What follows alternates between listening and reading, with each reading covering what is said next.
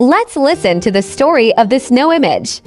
Once upon a time, there were two children named Violet and Peony. They lived in a cold place with their parents. One day, it snowed a lot, and the children were excited to play outside. Violet and Peony decided to make a snow girl. They worked hard to shape the snow into a girl with a pretty face, arms, and a beautiful dress. They even gave her a bonnet made of snow. Their father, Mr. Lindsay, watched them from the window. He was a kind man who loved his children.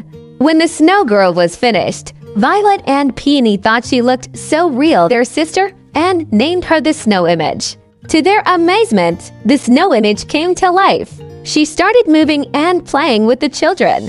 Mr. Lindsay saw this and was astonished. He called his wife, Mrs. Lindsay, to see the wonderful sight. Mrs. Lindsay came outside and was also amazed. She invited the snow image to come inside and warm up by the fire.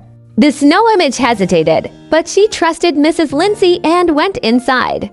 As soon as the snow image entered the warm house, their new friend disappeared. Mr. and Mrs. Lindsay comforted Violet and Peony that the snow image belonged to the cold and the snow and couldn't live inside a warm house. Though sad, the children understood.